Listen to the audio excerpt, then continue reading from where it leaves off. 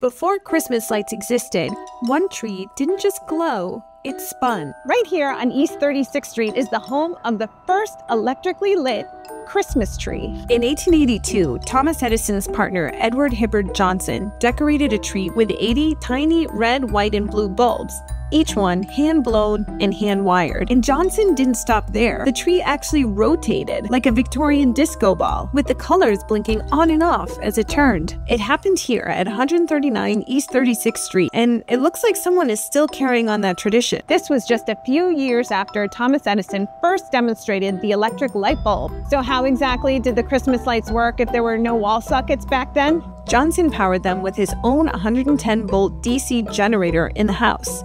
And back then, it was a private townhouse, not the apartment building you see today. At the time, Christmas trees were lit with dangerous candles. A glowing, rotating tree must have stunned holiday revelers and offered a glimpse of the future.